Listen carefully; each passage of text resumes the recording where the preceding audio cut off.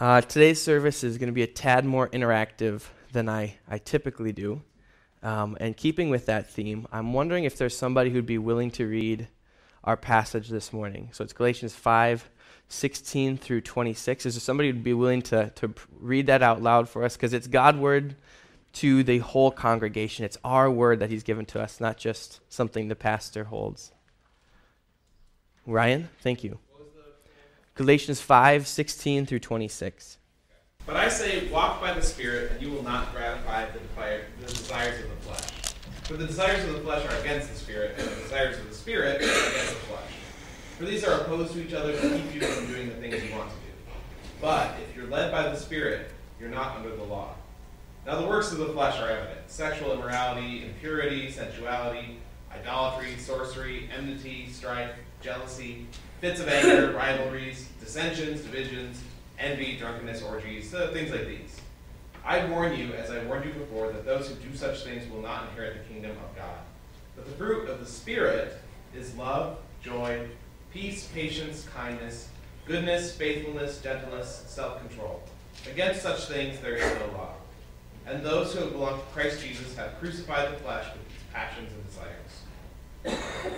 If we live by the Spirit, let us also keep in step with the Spirit.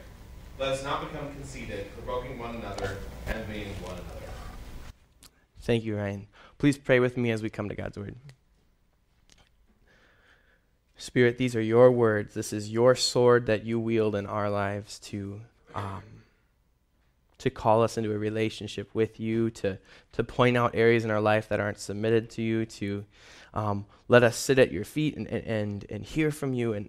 And we ask this morning that as you have been so present already, working in drawing our hearts into worship, drawing our hearts into this prayer and worship time and sharing and exalting you, Lord, already you've been here, and I ask that you would be here as we look at your word, that you would speak to us, that you would use me and speak through me. But God, we want you to be exalted. We want to touch you and know you and be close to you this morning and every day. And that's a work of your Spirit. And so we ask and we come to you, that you would meet us, that you would bring glory to the name of Jesus, that you would exalt the Father. Come, Spirit. We pray this in Jesus' name. Amen. So in Galatians chapter 5, Paul is applying the truth that he's already presented. And so the last 2 weeks we've started looking at the application that Paul has presented to us. But I thought it might be a good idea to just real quick recap what Paul's message was, kind of a summary of Paul's message to the Galatians, the truth that he's applying to their lives. And in Galatians 2:19 through 20, we read that through the law I died to the law, so that I might live to God. I have been crucified with Christ. It's no longer I who live, but Christ who lives in me. And the life I now live in the flesh, I live by faith in the Son of God, who loved me and gave himself for me. The truth that Paul's been presenting is that the Jewish law was given to us so that we would understand our sin and so that we could die to it, so that we could realize that there was a judgment against us, that Jesus paid for us. He was crucified on our behalf. And so we die to the law. We die to the standard of righteousness that God has presented to us. But because Jesus is resurrected, we are resurrected.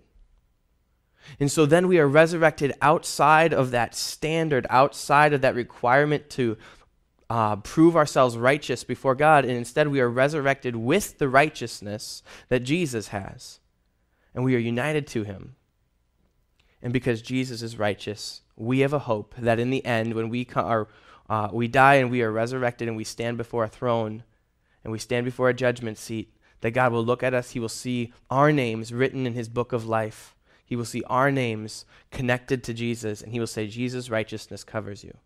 This is the truth that Paul's presenting. He's saying that this is your hope. This is the gospel. Jesus is the gospel. And the context for our application in 16 through 26 is chapter 5, verse 1. For freedom, Christ has set us free. Stand firm, therefore, and do not submit again to a yoke of slavery. And then 5:13, you were called to freedom, brothers. Only do not use your freedom as an opportunity for the flesh. And Paul is trying to argue and prove to the Galatian church that they can trust this gospel message. They can trust that Jesus' gospel, that he gives us his righteousness, that we have a hope of righteousness in him, this is the only way for us to find freedom. Every other ideology, every other religion, every other form of relating to God is about law keeping, and it leads us to slavery. He says, trust this gospel. And he says, your flesh is still active.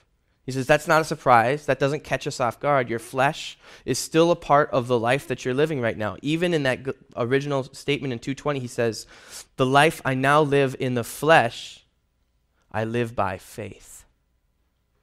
And your flesh and its your sinful desires, there's a struggle that you're engaged with right now as your heart longs to rebel, as your heart longs to be the God of your life, to say, this is what is good, and I will run for this, and this is what is evil, and I will run for this, rather than submit and listen to God. And Paul says, don't use your freedom, don't use the power of the gospel as a license to do evil, to listen to your flesh, to give opportunity to your flesh. Before we go any further, I want to give us a picture for us to keep in the back of our head as we think through what he says in verse 16 through 26. I have a bowl of candy, okay? Now, as parents, a bowl of candy is forbidden fruit for our kids, right? This is, if I have a bowl of candy sitting on a table at our house, that's not something that Lewis has free access to. Nope. And if Lewis gets free access to this and decides to eat that bowl of candy, he will wreak havoc on our household's sense of calm and peace. And he's going to have a bellyache, right? He's going to be sick. This is bad for him. So he shouldn't have this. And if I'm a good parent, I need to make sure that he doesn't just eat all of this. And so I better make sure that there's something between him and that candy, right? Some sort of a barrier, something that will tell him that this is off limits, that there's a law between him and the candy. Okay, out of sight, out of mind. Pause the home illustration for a moment. Imagine Lewis and Tozer are sitting in the front aisle right here. They're seeing me do this. They're listening to the illustration. And I sit here, and I welcome them to come up. Lewis and Tozer are right here with me. And I say, Lewis and Tozer, you just saw me hide the candy there. You know that that's not okay. Would you like to sit and hang out with me for a little bit? What are they thinking about? The candy. Do they want to sit and spend time with me in that moment? Probably not. I probably haven't done this right. I've done something. Okay. We're gonna increase the barrier. Okay? This will work, right? If I just make them know that it's off limits, then I can sit over here. I can say, Lewis and Tozer, do you want to be with me? And now what are they thinking about? The candy. They're still thinking about the candy. Lewis is pretty smart. So he might look at the candy. He might look at me and say, yes, I'll sit with you. I'd love to talk with you about candy. The barrier hasn't worked yet, right? It's not functioning to keep them from thinking about the candy. It's certainly not helping them be with me. So here's what I'm going to do. I'm going to make sure they understand this is off limits, okay? I'm going to add some weight to this law. Definitely make sure that they know they cannot get to this. And that's not a recipe for disaster at all. So I sit over here with Lewis and Tozer, after having made it obvious that they can't get the candy, saying, this is off limits, don't eat that, bad for you. Do you want to spend some time with me now? What are they thinking about? They're still thinking about the candy.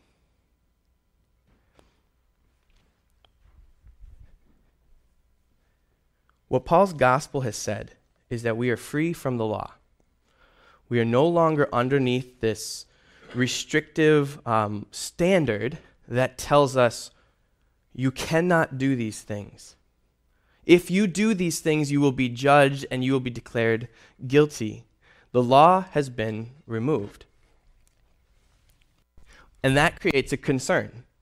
Because if I remove the law from the forbidden fruit, from the candy, the question is, what's to prevent people from going for the candy? What's to prevent people from going for the things that their flesh just wants to do, but will give them a bellyache, will cause separation between them and God, will still cause pain in their lives, even if the judgment has actually been removed? What's gonna hold us back? And to that Paul says, "But I say walk by the Spirit, and you will not gratify the desires of the flesh. For the desires of the flesh are against the Spirit, and the desires of the Spirit are against the flesh." These are opposed to each other, to keep you from doing the things you want to do. But if you're led by the Spirit, you're not under the law. So the external barrier of the law that was given to us by Moses and was a guardian for our morality, guarding us against this, helping us understand why this was bad, that's been removed, and it's been replaced with an internal power, an internal motivator, or this renewed desire. Instead of desiring to sin, the Spirit has been given to us, the heart of God has been given to us to desire righteousness, to desire a walk with God, to desire things that are actually satisfying and don't lead to destructive separation, pain, evil. And now, as we combat our desires in the flesh, which he says, that's still there. You're still going to struggle. There's a tug of war that's going to be going on in your life as you still long to sin, but at the same time now the Spirit's been given to you and you long to be with God and you long to know him and you long to love the way he has loved. This tug of war that's going on in your heart is now controlled not by fear of judgment, not by just a barrier between me and the thing I want, but it's controlled by faith. That as the Spirit calls me to something good, I can trust him. It's controlled by a faith that if the Spirit says no to this, it's probably because he loves me. It's controlled by faith. Christ died because of this. I believe that. I trust that. And I trust that he is now going to lead me away from that and toward eternal life, knowing God the Father, knowing the one he sent. And so the thing holding us back from our sin is faith. It's a desire of the Spirit that's been given to us. It's a relationship with the Spirit, with God, that's been given to us. And it's while that's there and the condemnation and the judgment has been removed, it doesn't mean I just run for it, because there's been an upgrade to my ability to say no to my flesh. So why does God choose this method, this idea of putting his Spirit inside of us, giving us new desires, the desires of God, the desires of the Spirit? Why does he choose this rather than the very safe, intuitive method of putting a big law between us and the activity? Because as a parent, this is a go-to method, like getting something, putting it off limits. In our house, we don't just leave candy on the table free for people to grab. We take that candy and it's hidden up on top of a fridge where Lewis and Tozer can't get to it. It's natural and normal to create consequences, discipline, barriers around bad behavior in order to help people change towards good behavior and choose good behavior. So why does God choose, instead of amping up the law, making a better, higher, more judgmental form of the law, increase the level of discipline, why instead does he choose to remove it and replace it with an internal desire that comes from his Spirit to long for something else? Well, read with me Galatians 24 and 25. 5:24 and 25. Those who belong to Christ Jesus have crucified the flesh with its passions and desires. If we live by the Spirit, let us also keep in step with the Spirit. And here's what God has done that he does through the Spirit that he can't do with a law. First of all, he goes after the real issue. He goes deep into our heart and he fixes the real problem. Because as I long for sin, as I long to live in my flesh and control for myself what's good and evil and decide that that's good, as I do that and I live for what I desire, no barrier or judgment against that thing is going to change the fact that that's what I want. And I'm going to look for loopholes if I can. I'm going to look for a way to get around that if I can. I'm going to try to figure out how to get a chair next to the fridge and then pile on top of that a container so I can climb up and get to that thing. I'm going to lie about whether or not I took the candy. I'm going to try to figure out how to get the thing I want without getting the punishment, without getting the judgment. And while it may protect me a little bit from that, it hasn't fixed the problem that I'm still running towards that. So what does God do? He goes after the desire. He goes into the heart and he says, here's a new desire. Here's something else that you can want, something better, something more satisfying, something good. And so we have these two lists right in the middle of this passage. And he says, here's the things that the flesh wants for you. It wants you to have instant gratification. Things that cause pain eventually. Things that we shudder and find gross eventually. This is what the flesh wants. But I'm calling you to something new. I'm calling you to the fruit of my Spirit. Things that everybody agrees, yeah, wouldn't it be great if people knew me as loving? If I was a person who was known for being joyful. If I was kind, good. He says, I'm going to put these desires in you. I'm going to awaken a desire for these things in you, and I'm going to pull you away from the desires of the flesh and give you new desires. Things that are consistent with the character of God, things that draw you close to God, rather than things that separate you and pull you away. Jesus has crucified the flesh with its passions and desires, and he's given us new desires by giving us the Spirit. And the flesh that's still alive and functioning, it's a dead flesh that has less power than it used to have. It's still there, and Paul doesn't really say that it's gone altogether away, but he's crucified it.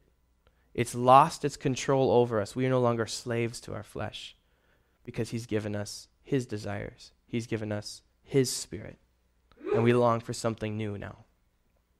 The second thing we see there, though, in verse 25 especially, is that the problem with the law as the thing that guards us against sin is that our hearts now have turned our back to God and we're longing to rebel. We're longing to break away from God. We're longing to go after the role of authority in our life for ourselves and set ourselves up as kings, set ourselves up as God. And all of that is severing relationship. All of that is running away from intimacy. And then what does God do? He says, okay, I'm not going to use a law to fix this. I'm going to pursue intimacy with you to fix this. I'm going to send my Spirit to be closer connected to you than any other relationship. It's going to be indwelling you. And the language that Paul uses to describe this is walking step in step with the Spirit. Galatians 5, 1 through 15 talks about slavery and being freed from slavery. And Galatians 16 through 26 talks about walking with a friend. Walk by the Spirit and be led by the Spirit. Keep in step with the Spirit. And there's this picture of the Spirit walking with us through life. He's pursued intimacy with us. He's drawn close to us. And the relationship that is broken as we rebel, he has taken the first step of bringing back and restoring, helping us turn around and walk with him. So the Spirit giving us a new desire to long for God, to long for the things that are good in life, that are satisfying, is better than just a law that tells us not to do this because of judgment. We replace the fear of judgment with faith in a loving Spirit and a good God. Now run back to the illustration for a second, and imagine I'm sitting over here, right? So I'm over here. Lewis and Tozer come up, and I'm asking them, would you like to spend some time with me, or would you like to eat the bowl of candy? But this time it's 25, 30 years from now. And so you're imagining Lewis and Tozer, they're all grown up. And I'm asking them, do you want to eat a bowl of candy, or would you like to spend time with Dad? And God willing, after 25 to 30 years of discipline, of training, of love, of spending time with them, of staying up late talking about the girls that they like, of playing ball with Tozer, they've found something out, haven't they? They've learned that the long relationship with their dad of love is better than the bowl of candy. God willing. And this is the path that the Spirit, that God has chosen to walk with us. He said, I'm going to walk with you as your counselor and your friend.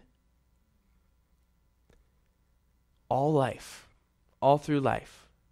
And day by day, I'm going to call you to love, joy, peace, patience, kindness, goodness, faithfulness, gentleness, and self-control. I'm going to call you away from the desires of your flesh. And as we walk with him, he shows us that he loves us so that we can learn to want to sit with him and talk with him and be with him.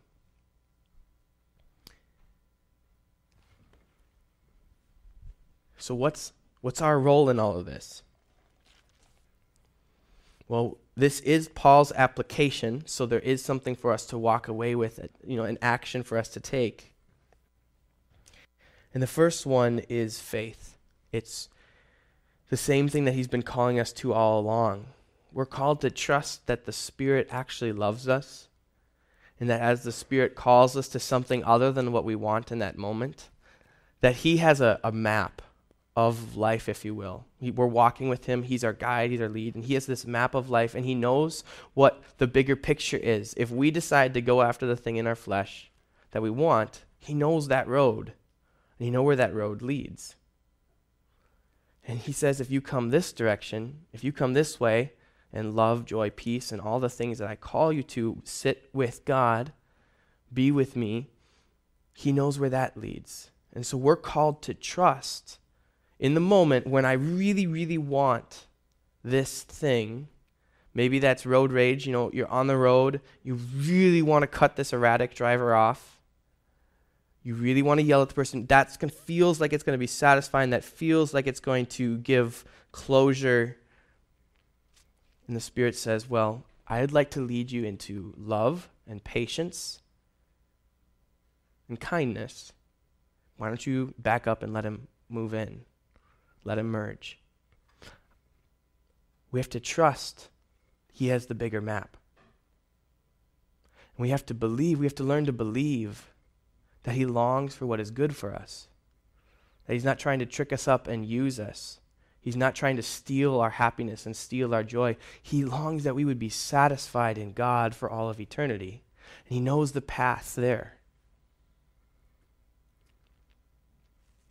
And there's a part where we're releasing control of what we prefer and what we desire. So I get that because of what Paul says in verse 17. He said, for these, the desire of the Spirit and the desire of the flesh, these are opposed to each other to keep you from doing the things you want to do.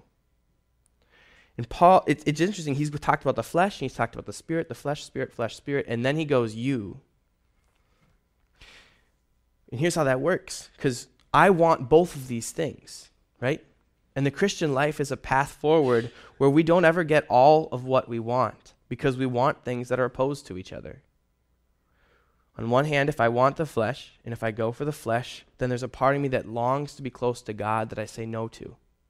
And if I live for the flesh, then I don't get to do the thing I want to do, which is draw close to God, to experience the fruit of the Spirit. And if I flip that around and I go the other direction, and if I pursue the Spirit, there's a part of me that I have to acknowledge still wants the things of the flesh, that I have to be willing to say no to. I have to be ready to let go of that. And so there's a releasing of control, and our role is to learn to say, the things of the flesh that I want, I'm willing to let God redefine that. I'm willing to let God call me away from that. I'm willing to let God change the things I want so that I can pray with the psalmist. I'm going to forget the verse now, but I'm going to pray with the psalmist that all of my the desires of my heart have been, or I'm going to go there, Psalm 37:4. He will grant the desires of my heart. And why can I pray? How can I know that he's going to grant the desires of my heart? Because I've been willing to submit my heart and let him teach me to trust in the Lord, to do good, to dwell in the land, befriend faithfulness, and to delight yourself in the Lord. Those aren't natural, normal desires. Those are desires that come from the Spirit. And I've let go of the desires that are opposed to those things. And so then I can pray. Then I can acknowledge. Then I can worship God and say, he has given me the desires of my heart. So, we're going to close out our message this morning. I tried to keep it a little bit shorter because I wanted to do something here at the end. It's a message about listening to the Spirit, being led by the Spirit, walking by the Spirit. So I have these little pieces of paper that I'm going to have our ushers bring up. And on one side of the paper it says flesh, and on the other side it says spirit. And we're going to take a time, like a couple minutes. There should be in baskets right there, little blue papers and pens. We're going to take a couple moments, and there's these two lists in here, right? Paul gives us these two different lists. And what I'd like us to do is pray and ask the Spirit to show us the desires of our flesh. And use that first list and meditate through that first list and ask him to draw out from that first list things that we desire that we haven't maybe given up yet, that still have some control over our lives. And maybe you're going to write down a word from that list. Maybe you're going to write down something that list reminds you of in your life. But write down the desire of the flesh. And then go to the second list, the list that is called the fruit of the Spirit. And flip your little piece of paper over, and on the other side where it says Spirit, ask the Spirit to show you what his desire is that's opposed to the desire of your flesh. What is it that he wants to call you in and bring you into, that he wants to cultivate in your life? And then you'll have this little piece of paper, and you'll be able to go, and like you can take it with you, and as you go and process through, and you're doing life, and on Monday morning, when you're struggling with the desire of the flesh, you have a little piece of paper that you can flip over, and you can say, this is sin, this is the flesh, and the Spirit wants me to desire this other thing right now. I don't know what that is, and that's why it's vague right now here. But I trust and we have faith in the Spirit that he's going to speak to each of us. That as we look at his word, he has something for each of us to take home, to apply. All right, and I'll pray to open us off. William and Deanna are going to do some instrumentals for us. But then I'm going to actually sit down. I'm going to join you, and I'm going to do this too, because I'm in the same boat as all of us. The Spirit wants to grow and lead me too. After a few minutes of going through and prayer and listening to him, I'll close us out. Spirit, we do invite you, and we praise you that you are our counselor, and that we all have a direct access to you, that your word is to each of us, and you are our teacher, and we don't need somebody in between us and you. So I ask that you would speak to each of us this morning, that you would guide us and pull our sin out, reveal it to us, and give us the humility to see it and acknowledge it. And Lord, would you then please show us where you want to take us next, the desire that you want to give us, the wholesome, loving direction that you have for us. We thank you. We open ourselves up to you. In Jesus' name. My last thought for this morning is that the two things that you've written down here, the thing that you've written on the side of the flesh, that does not disqualify you for the love of God. That does not disqualify you from the forgiveness that Jesus has purchased for you. And the thing that you've written on the other side, the thing that he calls you to, that is not how you gain your righteousness and that you gain his love. Because he loves you, he wants this for you.